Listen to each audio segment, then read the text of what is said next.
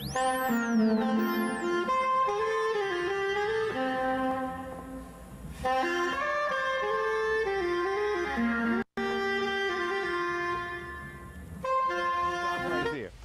have the incomparable Najee, an incredibly musician, human being, and he's going to not only talk about his music, he's going to talk about Najee the man. I want you to sit right there, don't move, get ready for a dynamite interview with a dynamite man, Najee. Let's hit it.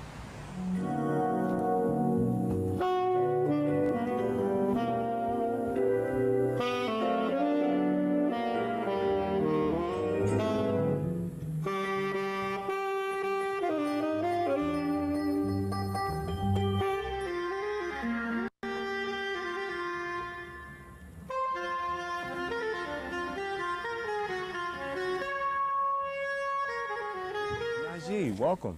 Yeah. This is great. And this is the first time I've been to a sound check and get a chance to see the musicians in action, getting set up. This is like wonderful. Do the same thing we have to do, check the mics and make sure everything, the levels and all that. Tell me one thing. I've been wondering, and I know your name has a meaning. Could you tell us the meaning of Najee? Well, the Arabic translation means friend of the Creator or confidant of Almighty God, is what it literally means. Now, how has that changed or altered in a positive way your self-perception?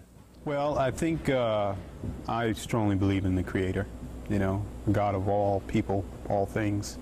And that perhaps is the biggest, you know, thing that's altered my perception. You know, I believe that what I do is a gift, you know, and not to be taken for granted. Absolutely. And that, you know, life is precious, you know. Right. So for me, the perception, to be altered, if you will, as you say, has been altered by that, you know, by belief in God. I've thought sometimes about changing my own name, but really? It's like I've been called Herb so long, you know, to get other people used to that. Well, you know, in high school, how long have you been Najee? Najee? Najee is my middle name, actually, but if you go home to my hometown, people will still call me, yo, Jerome, yo, what's up, man? Yo, you made it large, you know, you do.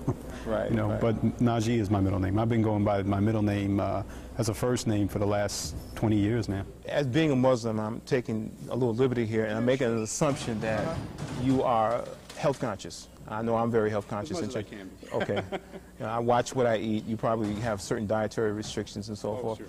I don't have to also tell you that within the black community, there's a lot of problems, health-related problems, and most of them are directly associated with food consumption, the wrong kinds of food and too much of it. Yes. I'd like for you to just share with some of your fans out there, you know, what your position is on that and some of the things you do. Yeah. Well, it's kind of difficult for me because, you know, I travel a lot, and sometimes the foods I would want to eat are not always available. You know, I'm not really a heavy meat eater. You know, I don't eat a lot of meat. I do have beef occasionally, you know. Well, yes, I try to eat, you know, healthy beef. Yeah, you know, I don't try to eat. I don't eat hamburgers anymore. You know, I found that I didn't enjoy that, and you know, I didn't like the way it made my system feel. Right. So when I can, yes, I try to eat what we call halal meat. You know, which is the animal is slaughtered a different way than the slaughtering houses we have here, the common slaughtering houses. Interesting. So, and also the name of God is invoked over the meat as it's slaughtered.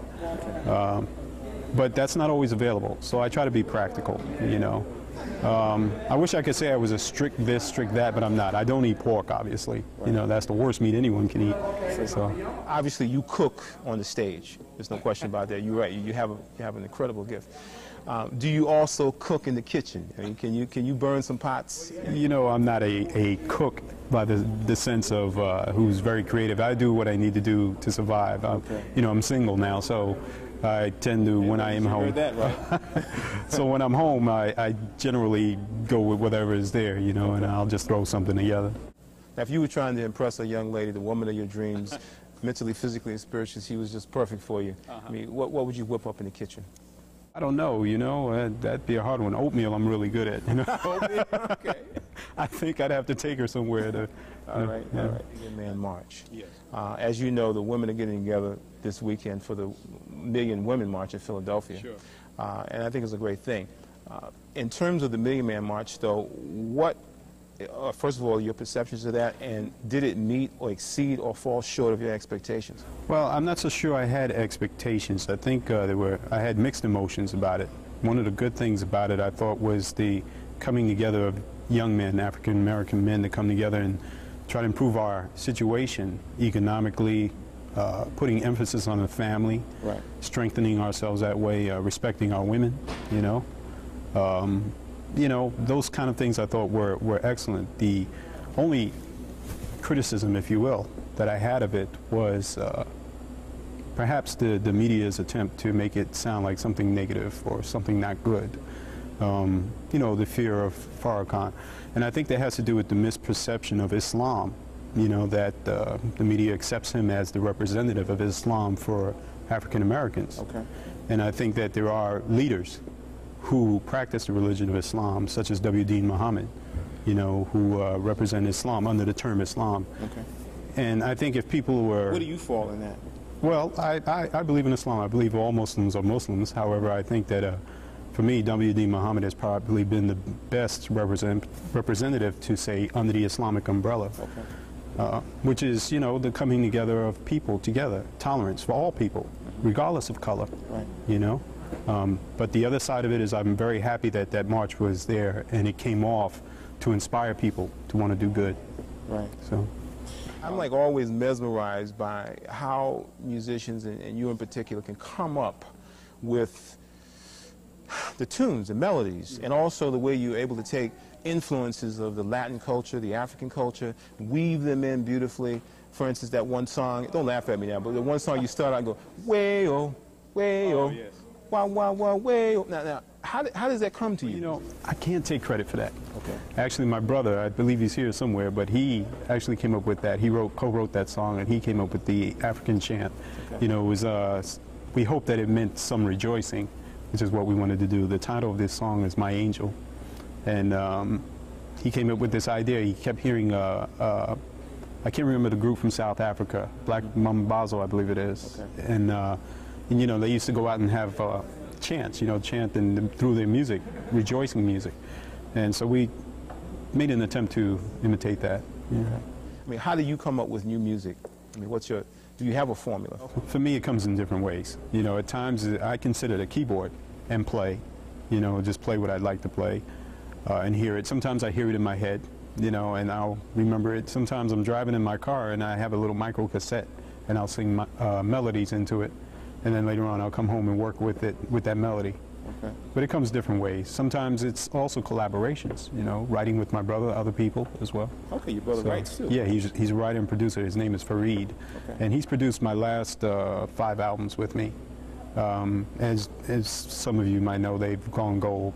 4 of them have gone gold. So. And that's something to be very, very proud of.